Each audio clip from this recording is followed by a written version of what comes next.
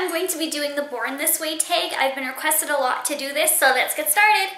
If you're not too familiar what the Born This Way tag is, I'm gonna link what it exactly is in the description box down below. You can check it out to find more. But basically, it's just turning your negative labels that you've been called in the past into positive ones. The first label I've definitely been called a lot is dumb or dumb and stupid.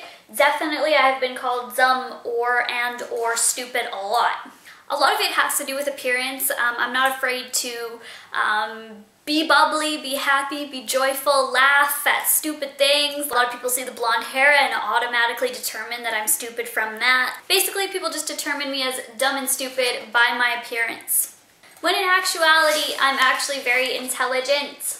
People can't really see that on a YouTube screen, you know, if I'm just showing makeup and showing how to put on makeup. There is no insight into my intelligence or to see how well I communicate academically. Every single year in my high school year, I was on the honor roll every single year. I was a tutor also in high school for Spanish and math, any type of math. If you had anything, algebra, math A, B, C, 30, calculus, whatever it was, you came to me and I helped you out for free. I had numerous recommendations from my elementary and high school teachers for university. I had written letters to university recommending me to the university. I also had scholarships to my university. Not only am I academic smart, I'm also very street smart. I know general knowledge off the top of my head.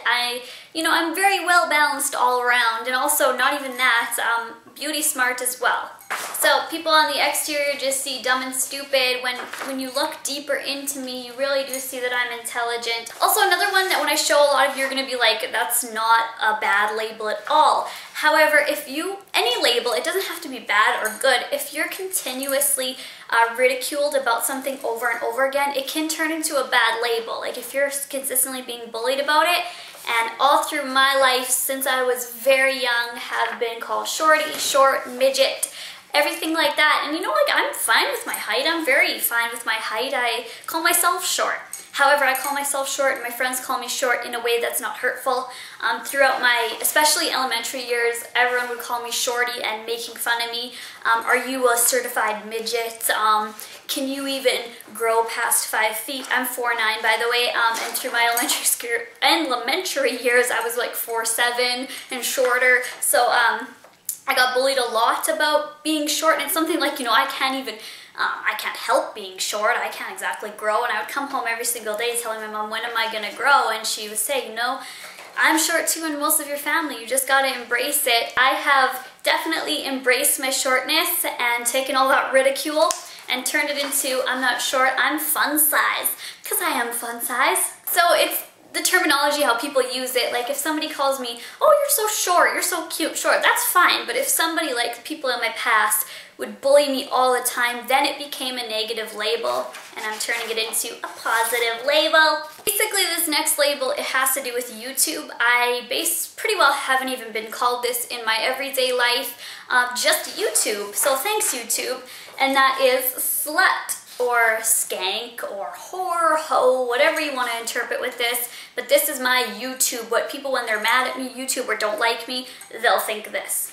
They don't like the fact that I do have big boobs, and sometimes it's kind of hard to cover up my cleavage when I'm trying to wear 3 shirts at one time, and people still tell me that I'm a slut for wearing cleavage out. In slut, I am definitely not a slut. I'm very faithful to my boyfriend. I've had the same boyfriend for 5 years, more than 5 years now. I love him very much. I never have cheated on him in my life. I'm very conservative. Yes, I do show cleavage, but it's not what you wear that makes you a slut, it's what you do and what your actions are that make you a slut. I don't go around giving people boom-ba-booms and flip-de-doos every single day. I'm very to myself. I don't flirt with other guys or girls. I'm just very happy, fun, bubbly. I'm a very fun, lighthearted person, so people just determine that as being a slut. And actually, in actuality, I'm actually just very confident. I'm very confident. If I love that dress that's really short and it's showing a little bit of cleavage, I will rock it because I'm confident. Not that I'm a slut, I'm very confident in what I'm wearing. I don't do anything slutty. Just like me, I don't do anything slutty at all. It's really funny to me because You know, I'm the type of person who, if a guy comes up to me and was giving me his number, I'll be like, no bro, like go to Joe for that, bro. It's not just me on YouTube. I've seen many different beauty gurus on YouTube be called this words, among others, whore, whatever you want to label with this, when in actuality they are just confident, or they're just trying to wear, you know, if they want to wear a sheer blouse with a little thing under it, they can do it. That doesn't make them a slut. They're not giving some guy, I'm not even gonna name gross things, but you know, I'm in a video showing lip gloss. I'm not bending over backwards for some dude in the back. Do you know what I mean? Like, that's slutty to do that, and I'm just showing lip gloss. And the last label that I have been ridiculed for my whole entire life about is denty, Indian, and ugly. These all have the same characteristic, that's why I put them all in the same.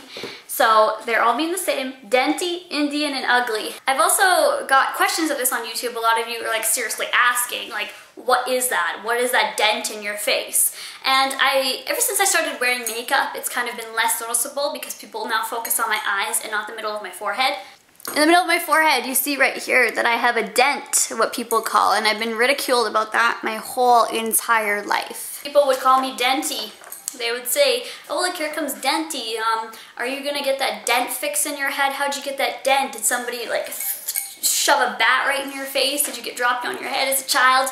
Indian, I liked this guy in like grade 6. I was like, I love him, I like him, right? And I just thought he was the cutest guy ever, and then he told me, sorry, I don't date Indians. And I was like, what? I'm like the whitest person ever. And he said, no, because you forgot your jewel. I've heard that so many times, you forgot your jewel, where's your jewel? My brother used to say that to me all the time until I was like, please stop. Like, jewel, you know how in the Indian culture, some ladies and men wear the jewel right in the middle? I basically have the platform or the foundation for that jewel, so I've been picked on it a lot. And I've also been called ugly because of it. You know, you're so ugly with that thing in your middle of your face, like what are you doing, that's so ugly. And in actuality, I'm actually real and unique.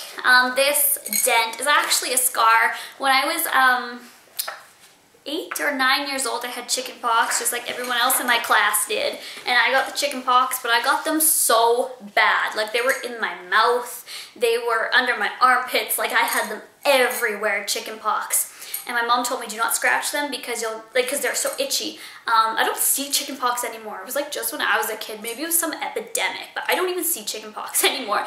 Anyways, my mom told me, do not scratch them because you'll get scars. And I had one, obviously, right in the middle of my forehead. That was the worst. It was the biggest, it was the itchiest, and I was itching that thing, and it turned into a scar. So there we go. I took a good gander at it, and now I have to live with that right in the middle of my face for the rest of my life. And that just makes me real because I don't cover it up with makeup. I don't mind if people look at it, go for it. I don't wear foundation. I don't try to cover it up in any way. So that makes me real and also unique because I don't think many other people have one right smack dab in the middle of their forehead. Actually, I met one person who did, and I was like, yeah, girl. She was like, what are you doing?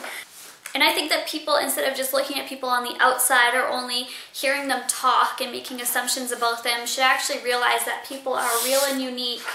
They're fun-sized, they're confident, and they're very intelligent, among other positive labels. So people should really start not just judging people and bullying people, especially on the internet, and really looking deeper into the person, because I am none of these labels that people have called me in the past or on the internet, and I'm so much more than that. And I know that I'm not the only one, obviously. I mean, every single person gets bullied or labeled or name called, and I just want everybody to try at least to step up from that, stop being so childish and negative, and start calling people positive labels. I'll talk to you guys later. Thank you guys for watching and for requesting this.